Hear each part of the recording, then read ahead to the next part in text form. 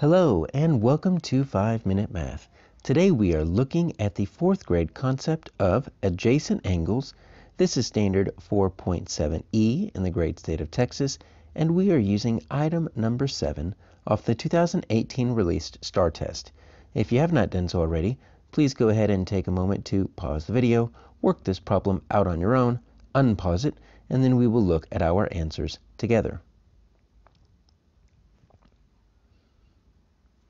So we have angle XYZ and XYW. They have a combined measure of 180 degrees. So let's make sure we understand what we're looking at here. When we're looking at angle XYZ, we can represent that with that symbol. Looks like a less than symbol. It's actually the symbol for angle. And when we list 3 letters right here, X, Y, Z, we actually just start at our X, we move to the central letter of Y, and then we go to the 3rd letter of Z. So that's the angle we're looking for, and it's this central letter right there.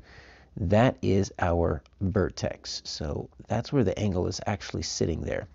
But we need to know the first and the last letter, X and Z. Since Y is in the middle, we need to know which direction it's going in. It's this angle right here. So X, Y, Z. And then if we add, because it says we have a combined measure, so we want to add both of these angles, because those are just going to be numbers. And then we've got X, Y, W. So we've got X, we're going to come back down again to Y, but whoa, we're going to go way over here to W. And then you see Y is our vertex again, but now we've got this big angle right here. So this definitely looks acute. Because remember, acute is anything less than 90. So let's make sure we understand what we're talking about when I talk about acute, right, and obtuse.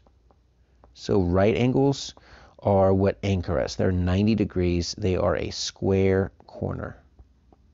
And so when we're talking about right angles, we're talking perpendicular lines, and typically they have a little square in there. So acute is anything that is less than 90 degrees, so they're a lot smaller. So that XYZ is definitely acute. Obtuse is anything greater than 90, and that is definitely what that XYW is. So we're going to call this obtuse. So we know we have an acute, we know we have an obtuse angle. So that gives us a range of less than 90, greater than 90.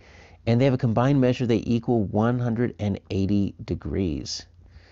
So if you add these two together, if you go from here all the way over here, it just looks like a flat line.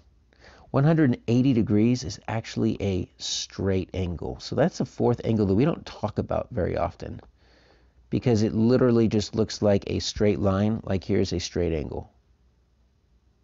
It looks like a straight line with a dot in it. That's a straight angle. But that's 180 degrees.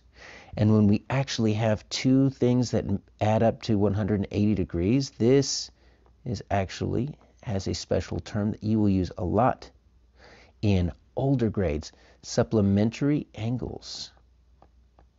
Those are 2 angles, or 2 or more angles that add up to 180 degrees. They're supplementary. So we know that XYZ is 28. So they're going to give that to us right there, 28 degrees. So we knew that XYZ because we've got that Y right there. And we know it was the X is the first and Z is the last right there. So we know that's our 28. Plus that makes sense because the other one is not acute. And 28 is definitely less than 90. So we need to know the measure of XYW. That's going to be this obtuse one in degrees. Well, if it seems pretty simple once we've labeled all this, that means you're doing it right. We know the entire thing is 180, so we're going to take our XYZ 28 degrees plus something that XYW equals 180 degrees. So yeah, we can either add up from 28, or the easiest way to do it would be just to subtract the 180, 28, make sure we regroup, that's a 7.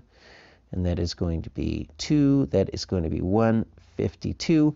The only tricky thing here is we've got our answer document that does not have A, B, C, or D. We're going to have to bubble it in here.